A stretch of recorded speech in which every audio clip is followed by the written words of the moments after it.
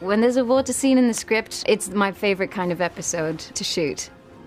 The water is lovely and warm. It really is lovely, swimming like in a warm bath. And what we're wearing is stretchy fabric, but not a swimsuit material. And it's nude, and then you get some dots put on you so that the CGI guys can track your skin and change it in post. But we do wear monofins. So we do have a little, it's not as big as I'd like, but it's enough to do the mermaid movements.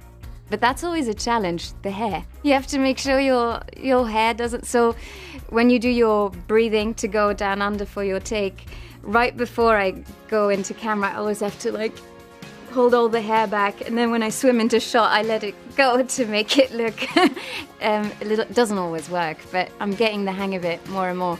We have a fantastic producer-director, and he storyboards it, but then he shows us too, so we get a sense of what the final image will be. So when I do go down there and it's just a frame, I have seen the picture that they have in mind of it'll be an abandoned shipwreck.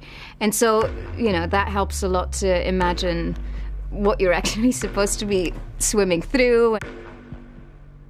I think I'm just as excited as any fan to watch the show, because first of all, we don't see all the scenes together, but especially with the water stuff, because they add so much, to that, the CGI guys. So I'm always like, oh, when's the next episode? Because the water stuff's coming out. So I'm very excited.